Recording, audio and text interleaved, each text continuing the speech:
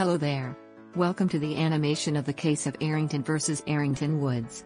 As a short introduction, the case takes place in 1936, at Milvain Avenue, Newcastle. Dear son, I bought you and your wife a house located on Milvain Avenue. A house? At Milvain Avenue? That means on this street. And as a gift, I already paid the down payment. But there is one condition whereby both of you must pay the mortgage. The house will be yours when the mortgage is paid. Father, I think the mortgage is slowly becoming a burden to us as the rate of taxes and mortgage is increasing.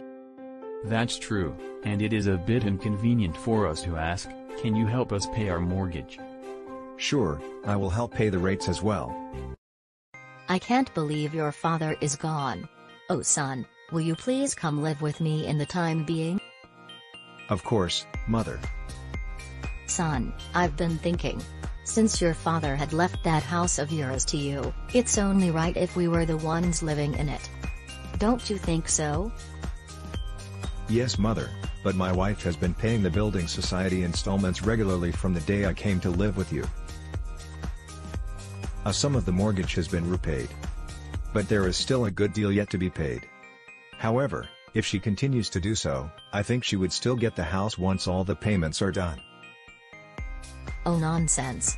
That house belongs to your late father, and we will be the ones to be in possession of it. I'll take it up with the court if I have to.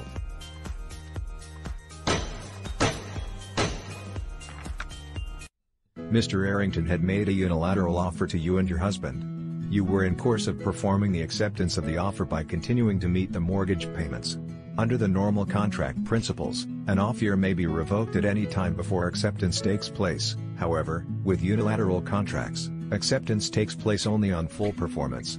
Thus, the judge, Lord Denning, held that you are entitled to remain in the house, and once performance had commenced, Mr. Errington's wife was stopped from revoking the offer since it would be unconscionable for her to do so. For the application of law, there was a contractual license in existence, and that license bound the mother. The couple did not have a tenancy, but they did have a license, which gave them a contractual or at the very least an equitable right to stay in the house. There was no tenancy at will, and there was no legal impediment to keeping it, since a licensee is not permitted to reclaim possession while the installments are still being paid. As mentioned before, since the father made a unilateral contract, it cannot be revoked, only if they left it unfinished and unperformed. In spite of the fact that the couple did not express a promise to make payments, the agreement was legally enforceable until the couple ceased making payments.